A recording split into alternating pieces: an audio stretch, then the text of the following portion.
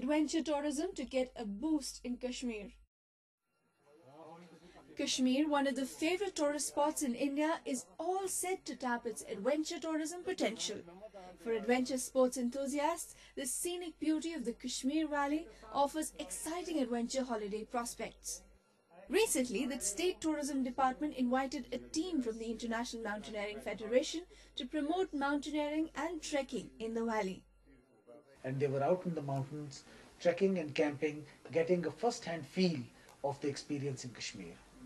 And as you could see, they went back very happy, and we are very hopeful that they will carry the message across all over the world to mountaineers and trekkers all over the world that our mountains are open, our trekking routes are open, and what great opportunity people have to come and enjoy this sport in Kashmir.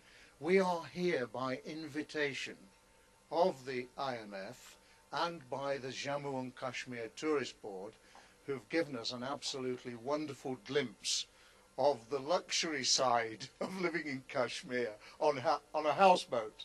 But I personally think that's a very good idea before one goes to experience the thrill of the mountains. And the simple offer we have is to bring our technical expertise to the development of mountain tourism.